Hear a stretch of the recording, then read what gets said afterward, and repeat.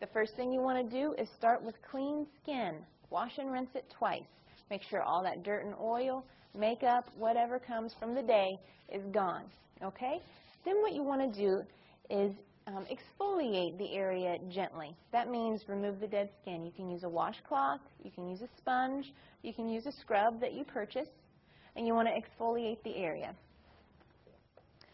Then what you want to do, now if you get out of the shower, out of a steamy shower, that's perfect because that opens up the pores, that softens the tissues. But if not, you can also use a warm washcloth. So I'm going to let my model do that. Just apply a warm washcloth right up here and hold it there. There you go. You want to hold it on there for as long as the towel stays warm, but at least a minute. Make sure that you have sanitary conditions. By that I mean have a clean face, clean washcloth, clean hands. Take a couple of tissues, wrap them around your index fingers.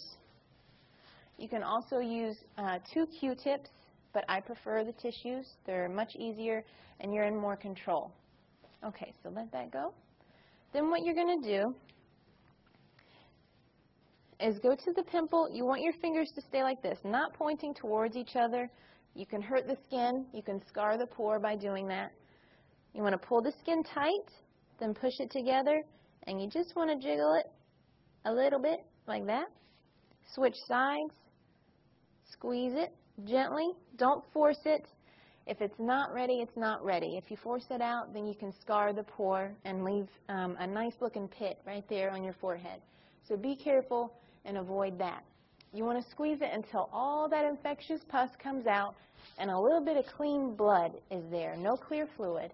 And that ensures that all of the infection is gone. After that, maybe dab a little bit of some astringent on that area alone. That kills any leftover bacteria. Apply an oil-free moisturizer to protect it from bacteria, and you're good to go.